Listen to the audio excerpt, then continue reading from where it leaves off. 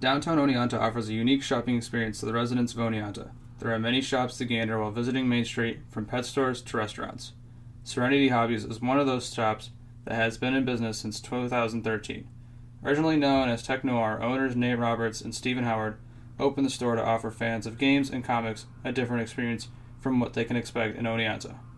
Mr. Roberts said that his store is nothing short of a dream job. You know, it's kind of a dream to come in and just play games all day. You know, talk about games with strangers, try to, sell games that they'd be interested in.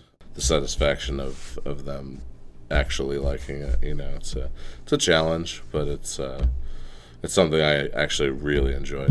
Adding to his decision of opening a game store with his partner, Mr. Howard, Mr. Roberts didn't expect this to be his current profession. I could literally die behind that counter ringing people out. I could also, take a check from someone who really wants to do this and put enough zeros on it to make me walk away. That's the only two ways I'm leaving this place. What sets Serenity Hobbies apart from many of the game stores in the area is the location and space of the business, as well as the services. The gaming side and the retail side of the business are both separated by the building layout, which is unique and difficult for many small businesses to achieve. Located in downtown Oneonta on Main Street, Serenity Hobbies exists as a place for many people's board games and comic book needs. Open 7 days a week, people can come by and browse their games and comics. For MCOM 256, I'm Vincent Nelson.